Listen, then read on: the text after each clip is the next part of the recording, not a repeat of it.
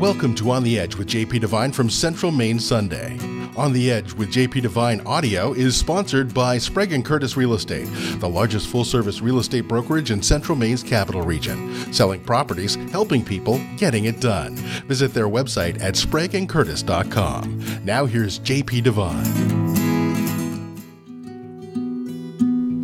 As soon as I get this paper napkin out of my face, I will attempt to address a local problem. It's not my napkin, you see. It's got mustard on it, and I only had a glazed donut. This napkin belonged to that cute little boy sitting with his parents 3 tables down. As I was about to write the first sentence of this piece, a gust of wind took it from his table and smacked it into my face. This happens more often than you think. Why am I out here? It's my fault. I should not be here courting these disasters. It's all about sticking my toe in the great American hunger to be European in all things, uncomfortable shoes, clothing that doesn't fit, and dining al fresco. Wasn't it Al Fresco, the guy following Michael around in the first Godfather? Yes, I certainly understand the urge for all of you who spend the gulag months imprisoned indoors, inhaling heated air, burning hundreds of dollars in oil, to dash in the outdoors at the first break in the clouds. I'm one of you. I get it. When summer arrives, I will often go to my deck at the break of dawn just to practice inhaling. Maybe close my eyes and pretend to be in the now. Meditating. But I don't eat there. I watch the birds and the squirrels play, but I don't eat. I marvel at the blue skies I thought were gray before my cataract cleansing, but I don't eat. I wiggle my limbs and I stomp my feet to get the blood flowing. I wave at all that surrounding greenery for which I pay thousands of dollars a year just to call it my private forest. But I don't eat there.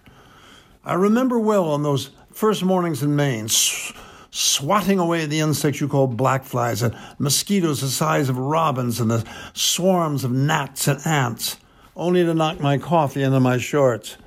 Can you understand now why the cavemen and their wives took their dead meat into the cave for dinner? Okay, all right, I have dined outside a few times during my early years in Maine. After years of Manhattan and Los Angeles when I thought the world was made entirely of cement and glass.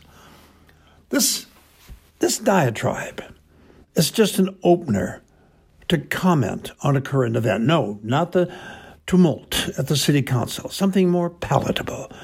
Today, we read of the woes of 2 of my adopted street friends, and probably yours, Kevin Joseph of You-Know-Who's Pub and Jennifer Bergeron of Itala Restaurant, who share a dream of taking cuisine to the concourse, offering pasta on the pavement and colas on the curb. Apparently, these young entrepreneurs who, like my daughters, have enjoyed aperitifs at the Café de Flore on the Boulevard Saint-Germain, sipped Chianti among the 1,000 cats on the Spanish Steps in Rome, and who want to share such outdoor experience with those of us who are growing old by the flowing Kennebec. But they've run into resistance. What's the problem? Isn't that what we want?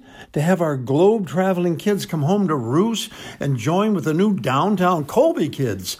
To shake up our bean supper and lobster roll lives? Why not?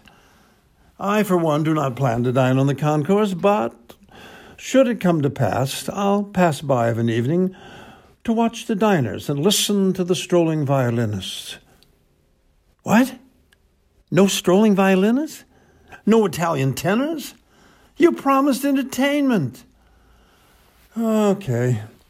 Then just for the hell of it, let's all join in a chorus of that old favorite.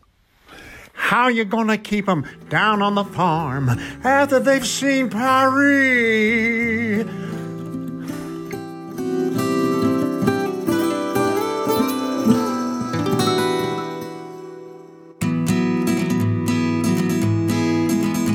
Thanks for listening to On the Edge with JP Devine from Central Maine Sunday. On the Edge with JP Devine is sponsored by Sprague & Curtis Real Estate, the largest full-service real estate brokerage in Central Maine's capital region. Selling properties, helping people, getting it done. Visit their website at spragueandcurtis.com. Make sure you pick up Central Maine Sunday this week wherever newspapers are sold, and visit our website at centralmaine.com.